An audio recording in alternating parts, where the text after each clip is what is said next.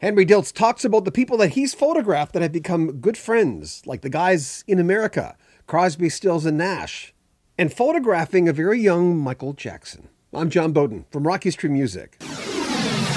Not a lot of folks can say they photographed Michael Jackson. He was just a little kid. And of course he was, you probably guessed it, very quiet. Also, I asked Henry Diltz, who took all the pictures behind me, and you'll see a lot of them in this clip, about the musicians that became friends through the years.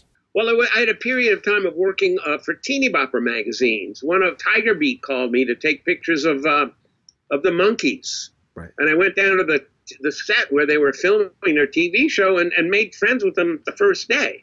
Because I was like their age, I had long hair, loved beads.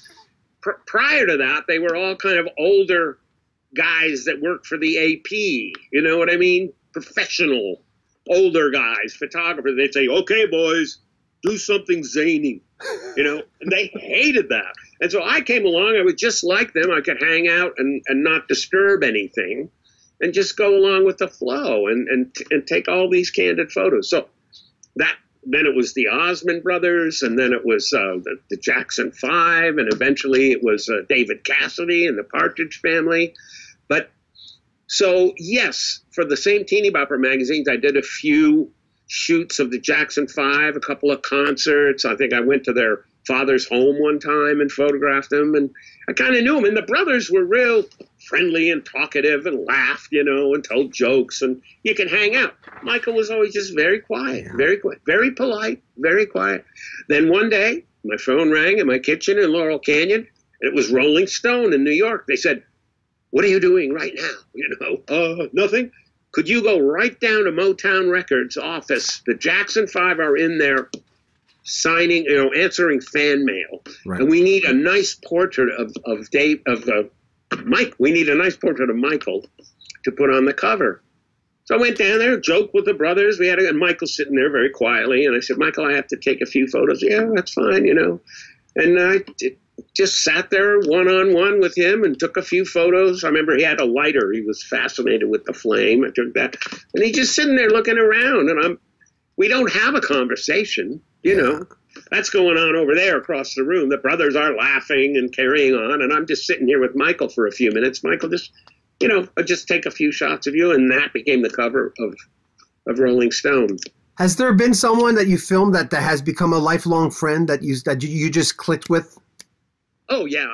Well, certainly Crosby, Stills, Nash, for sure. Those guys I've known all my life, you know, individually and as a group.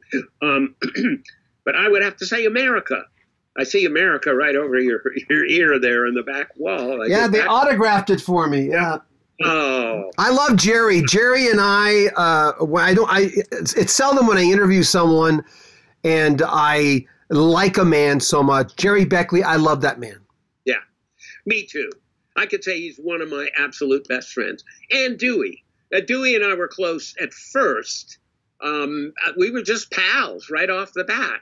It took a little longer to get to know Jerry, and eventually Dewey kind of moved away, and Jerry lived right in North Hollywood where I live. And over the years, we send emails almost every day. He sends me photos from the road. He takes photos and sends them, and yeah, I talk to him like all the time. So they're probably my best friends in the music business right now. I had a girlfriend once look at Jerry Beckley and say, "That's the most beautiful creature God ever made." Oh.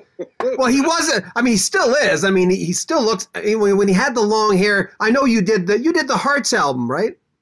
I did 5 or 6 of their albums. Was that the gold? Was Hearts the one in front of the Golden Gate Bridge? Was that the one?